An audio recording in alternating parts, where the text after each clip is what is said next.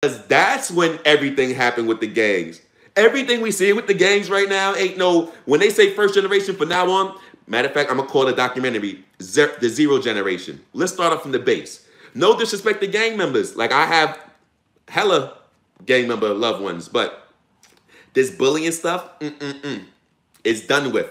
And I think maybe I might be one of the perfect people because my street background, I don't, nobody should have fear for them, but I have no, forget the Marine thing. I'm gonna leave the Marine thing on the side. I have zero fear for you people. I actually know that if you're still doing this, you actually are hopeless. Anybody in the streets right now, you really are only there because you're hopeless. That's your last chance for hope. You wish and regret being in the gang. I know. I know you can't admit that. I'm saying it for you. And no disrespect to all y'all. Check out the ones who successful, who gang members. They all left. You don't find successful gang leaders that are still active in their thing. They can still represent. They can still rock a rag, a flag, but they're not active. They're not doing any, there's no drive-by, there's no walk-up, there's no pull-ups, there's none of that. There's no spinning on nothing. Shout out to y'all, though. We getting it real. What state are you from? New York City over here. Where y'all from? That's for everybody, though. Where y'all from? Shout out to everybody in the chat and all that. Where y'all from, though? I'm from UK. So we got Pablo from Boston, Massachusetts. Big Boston energy. Oh, we going to talk about Boston, Massachusetts today. When I can't, I'm not going to, I knew that I should have held this back because when I seen virtual battle rap was fourth, I'm like, y'all don't know, y'all must not know what I'm about to talk about. I forgot, I'm going to look at what I put. If y'all could go back in and vote, that conversation might be as big as this Big L conversation to me, personally. Maybe everybody don't know about virtual battle rap, but we're going to get into some real history. Like, I think it's time. I'm going to let people know why I love virtual battle rap. And it's because of I see direct connections of history. And then we're going to really connect what this shirt is about. And let me finish this up because I want to finish up this first conversation at least. Let me read what y'all saying, though. Much respect, social. Always, social be pulling it down, man. Social holds it down. Social holds it down. Don't forget, next Sunday, y'all know I told y'all this Sunday, later on, like maybe 5 or 6 o'clock-ish, I'm going to get on and I'm gonna open up the panel. Any Sunday, I don't have an interview lined up. And shout outs, I'm going to holler at somebody. I do have a plan, somebody who's coming up, but I don't know how long he's going to stay up there today. So I'm not going to consider him an actual interview guest yet. Until but next Sunday, pull up to Social Assassin, pull up to my channel, Social Assassin Pablo Picasso. We got Unscripted Logic. We're gonna have our first exclusive interview with me interviewing them, interviewing those homies right there. And don't forget tomorrow, in about 30 hours from now, about 32 hours, Social Assassin and Pablo Picasso, they got their Unscripted Logic every Monday. Think about the name of that. Unscripted Logic.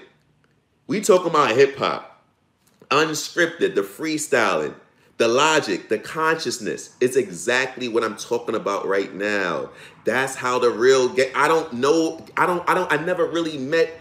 I don't call myself no gangster. The real gangsters, these are the ones who did all type of bloodshed, ties, scars with honor. The ones who were not, I'm not getting no stitches. I want my stuff bubbling. Those type of people with them, the real scar faces. When Raekwon did incarcerated scar faces, there was a whole crew of people with scars who, I'm telling y'all, that was like the national anthem for people with scars. Incarcerated scar faces. And then also when you think about incarcerated scar faces, the ones who got the scars, and they also in the Kingpin era of the Scarface, with Scarface, the King, nah, homie. That song was on multiple levels why.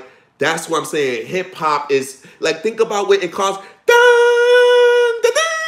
Y'all know when the beat drop. When the beat drop. That's, yo, hip hop is phenomenal. And that's what I'm saying. The virtual battle rap, we're going to get into that though. We got a lot of stuff to talk about. With games where you involved with.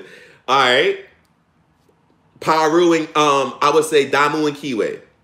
And those are the only two who called themselves gangs. I was involved with crews and organizations before and after that. But I'm answering your question. You asked that, and that's not a bad question. With gangs, those are the gangs. But like I said, I'm going to keep it real too. That was like something that was played around with. Like when that whole thing came out, they said that anybody that's a group of multiple people, 2 or 3 more, or we see that's we're going to consider that a gang.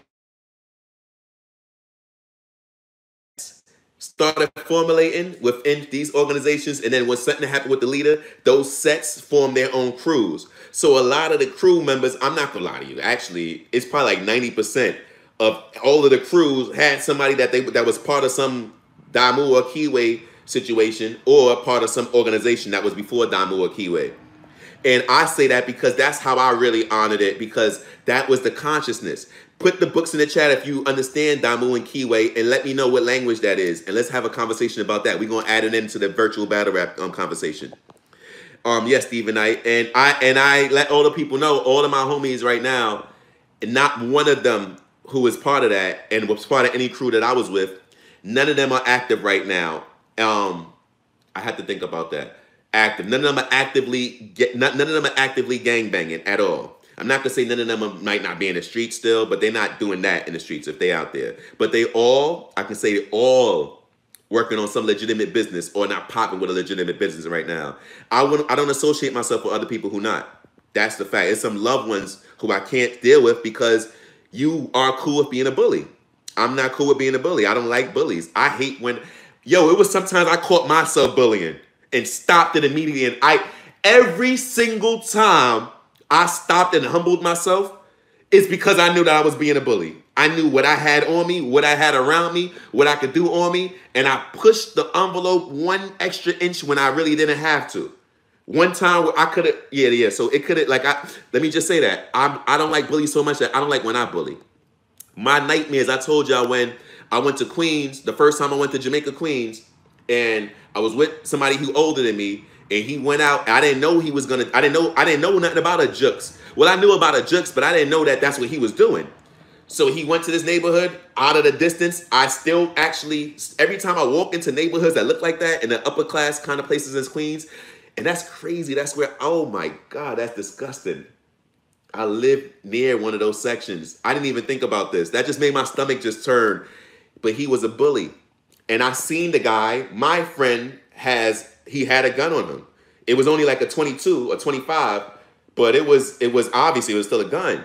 But the guy on the floor, like scrimmaging, like trying to get away, and I'm just there. I'm supposed to be lookout. And then this is what he does. He like, all right, just look out. Just make sure you're looking around. We on the bus and he telling me this. So I'm like, wait, look out for what? So I'm looking out on the bus. We get off the bus. I'm looking around for like females. Like that's what we was on. We was going around different. We trying to get chicks from all different neighborhoods. So I'm looking around for girls. He's like, all right, here we go. He turned. He just made a straight line, but like in a diagonal. Like he like turned his body and just went straight. Like he knew he seen his target. He seen his mark. So I'm like running, power walking, and I get behind the cars and I just see the guy on the floor. He got the gun out. He ain't pointing at his head or nothing like that, but he got it out like, yo, you know what's gonna happen. And the guy's like, take it. And I'm just staring like, are you serious? And I'm like, I need to stop this. What can I do to stop this? And as I'm thinking about this, all right, we out. And we ran, got right back on the bus, going the opposite way. It was right there. We didn't have to wait or nothing like that. It was like the perfect, and it's like, there's no way he could have planned it like that. We didn't have no GPSs or city mappers on our apps. The bus came and we on the bus. I'm just like, from running, and he just trying to calm down and everything. And I'm just like disgusted with him. I'm not gonna lie to y'all. I stayed friends with him. I'm not gonna act like I wasn't friends with him anymore, but I just let him know, you ever do something like that, you need to let me know. And I was more mad because the bullying thing, let me not play games with y'all. I was only like 8, 9 years old at that time, 10 at the most. There's no way that I'm going to tell y'all that bullying was like, oh no, I was a bully to him. I wasn't thinking about that. I was mad that you didn't tell me that I'm supposed to be a lookout. You didn't even warn me what you're doing. Like, what, you don't trust me? Like, why would you bring me out here and you want me to do this and I don't know the story? Don't ever let that happen when that happened. And like I told you, I was walking around. I didn't know about that thing, but I walked around with my round. I used to walk around with a round. I didn't want to ever have to have a gun on me or anything. I wanted people to know, if this is going to go down that way, we're going to make it'll be like that, but you need to know what I'm coming at. This ain't going to just be, your crew and fight and my crew do something different. This is the reality. So I ended up having, like, by the time I was like 12 is when it really started happening. I started having nightmares, and I used to see that guy up until probably like 5, 6 years ago. I stopped having them nightmares. That's a result of bullying. I'm telling y'all that because myself, I'm about to read the